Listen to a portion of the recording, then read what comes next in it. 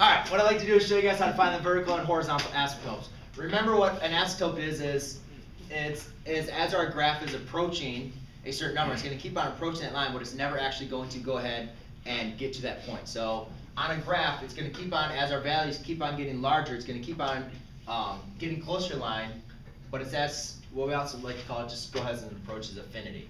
So what I want to do here is, if I want to find the vertical asymptote, for both these equations, what I need to do is I need to set my, both my denominators to 0. So I just say 0 is equal to x minus 2 cubed, okay? And then here I get 0 equals x squared plus 1. So when I go ahead and do this, I go and factor this, I get x equals 2. Okay, I take a cube root on both sides. You guys need me to show that?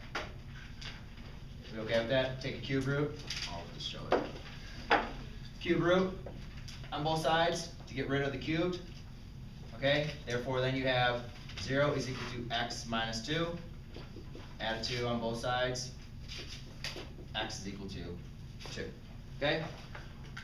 Over here, I noticed that there is no number that's going to be an imaginary number, right?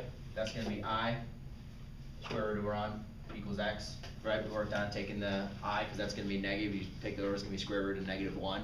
So therefore, there is no there's no x-intercepts or vertical asymptotes for here.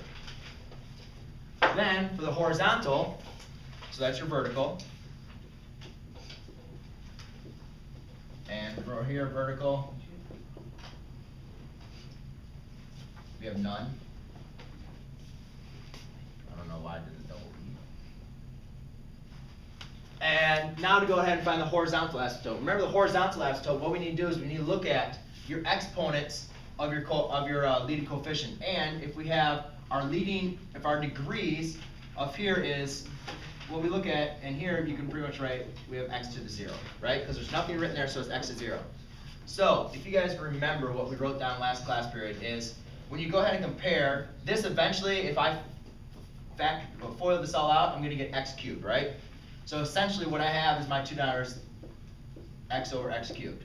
And if you guys remember that whenever your the degree in the numerator was less than the degree in the denominator, therefore, you had a horizontal asymptote of 0. So, therefore, your vertical equals this, horizontal equals y equals 0. All right? And then for number 12, now we notice that we have x squared is equal to x squared, right? So we have, when I'm looking at my leading coefficients, now these are equal to each other. So when they're equal to each other, we have A and B is what we call their coefficients of them. And what to do is when you have 2 is equal to 2, when you have their degrees are equal to each other, then the horizontal asymptote is the ratio of A over B. So the horizontal for this problem is going to be 3 over 1, because the coefficient for this problem is 1. So it'd be 3 over 1. So that's how you find the vertical and horizontal asymptotes of given functions. What was the domain?